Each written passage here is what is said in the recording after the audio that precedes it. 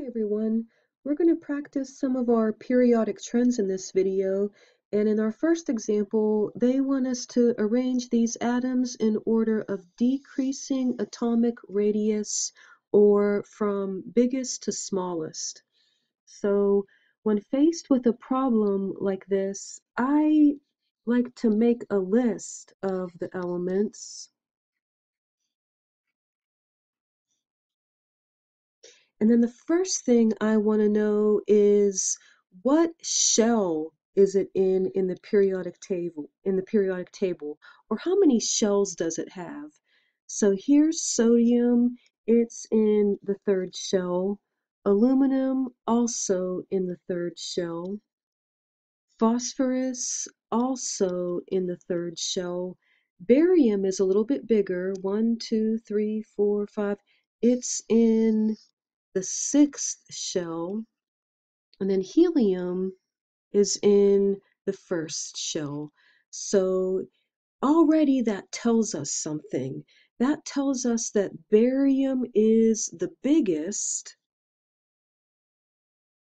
and that helium is the smallest. Now, to determine the size of the remaining three, look at the atomic number. So sodium has an atomic number of 11, aluminum is 13, and phosphorus is 15. Now, why is the atomic number important? Remember, these are the number of protons in the nucleus, and the higher that positive charge in the nucleus, the more effectively that nucleus is pulling electrons closer to it. So this higher positive charge on the nucleus means this atom is smaller. So if we're arranging in order of decreasing atomic radius, it's sodium, then aluminum, then phosphorus. So again, this is the largest, and helium is the smallest. Let's try another one. So now we have ions, and they want them in order of increasing atomic radius. We have nitride, the sodium ion, and you know what I'm thinking is going on here? These are all going to be isoelectronic, I think, right? Nitride would have 10 electrons, a sodium ion would have 10 electrons, fluoride would also have 10, magnesium ion would also have 10, and the oxide ion would also have 10 electrons. These are isoelectronic. They have the same number of electrons. So what you want to look at here again is the atomic number. The greater the atomic number, the smaller the ion. So nitrogen has an atomic number of 7, sodium's is 11, fluoride's is 9, magnesium's is 12, and oxygen's is 8. So in order of increasing atomic radius, again, the higher the positive charge on the nucleus, the smaller the ion.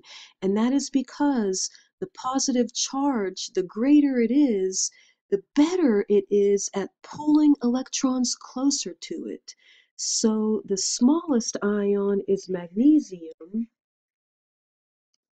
then sodium, then fluoride, then oxide, and then nitride. Again, we have arranged these from smallest to largest in order of increasing atomic radius. And let's do one more.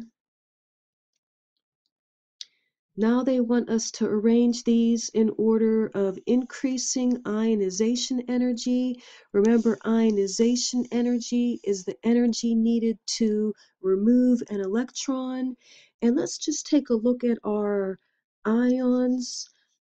At our elements. We have fluorine, potassium, phosphorus, calcium, and neon.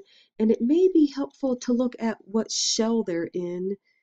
Fluorine is in the second shell, potassium is in the fourth shell, phosphorus is in the third shell, calcium is also in the fourth shell, and neon is in the second shell. Now, why is that useful? These elements with their electrons in the fourth shell, those are going to be the easiest electrons to remove because they're furthest away from the nucleus. So potassium and calcium are going to have the lowest ionization energies, but to decide which one is the lowest, we have to look at the atomic number. Because this atomic number is 19, this positive charge compared to the 20 that you have here is not doing as good of a job attracting electrons to it. So potassium has the lowest ionization energy, then calcium, and then we would go to phosphorus. That's because the electrons are in the third shell, a little bit closer to the nucleus, a little bit harder to remove, and then we're left with fluorine and neon in the second shell. Again, because these are in the second shell, they're going to be the hardest to remove, but to decide between fluorine and neon, look at the atomic number. Fluorine has 9 protons, neon has 10.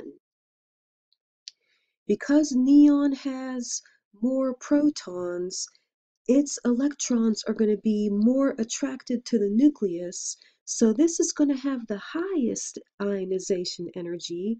So we'll have fluorine and then neon. So again, we've arranged these from lowest to highest ionization energy. Again, these elements require the lowest amount of energy to remove an electron, and neon would require the most energy to remove an electron. That's all I have in this video. Hope you enjoyed it, and thanks for listening.